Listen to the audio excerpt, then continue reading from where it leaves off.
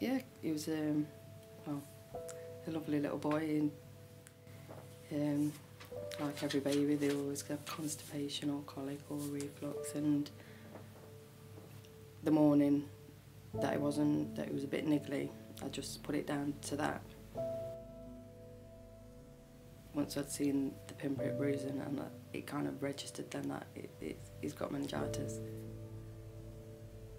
Got him to the hospital, and from there there was literally loads of people, loads of nurses, consultants, doctors, surgeons around him. It was a bit overwhelming at first.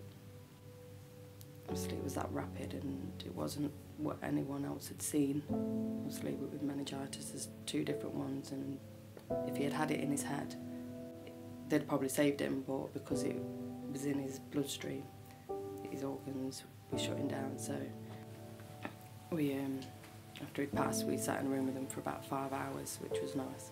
And my mum's cousin, Wendy, got in touch with her about the Cuddle Cot, and she explained what it was. So once the hospital had released him, Wendy went and got him, took him to Normanton. They got him dressed and got him back here, and I come and saw him. I was here for 9:15, so I was here just as they opened, and I stayed until I had to go and get Scarlett from nursery.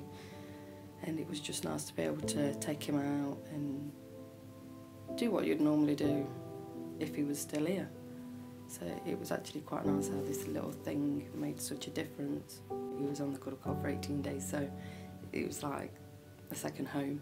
I'd just come in and they'd ask me if I wanted a cup of tea. They kept the light on for him at night, they didn't turn that off, so I knew he was being well looked after.